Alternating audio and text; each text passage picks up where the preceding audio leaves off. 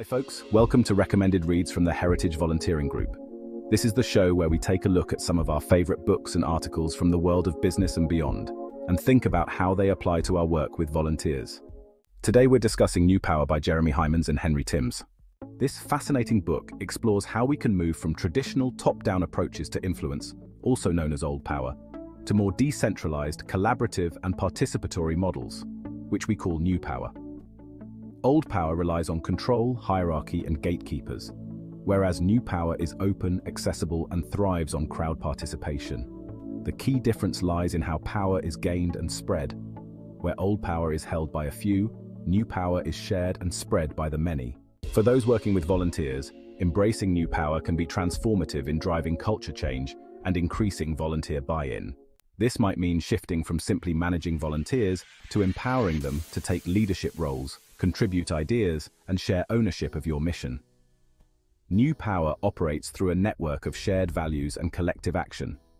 To encourage buy-in for new ways of volunteering, we must create open channels of communication, transparency, and participation. Volunteerism, when built on New Power principles, becomes more dynamic, flexible, and responsive to community needs. Volunteers are no longer passive participants in our programs, but active co-creators of it. In practice, this could mean launching platforms that enable volunteers to connect, share insights, and shape initiatives, turning a static volunteer program into an adaptive, community-led movement.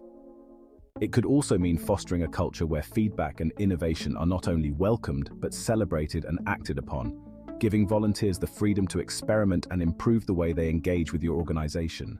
By embracing New Power ideas, we can cultivate a more inclusive, participatory culture that energizes and retains volunteers. The result is a more resilient, impactful volunteer movement, where people are inspired not just by directives, but by their shared ownership of the cause. Well, that's it for today. We hope you enjoyed it. And if you did, don't forget to hit subscribe and share with your colleagues. See you next time on Recommended Reads.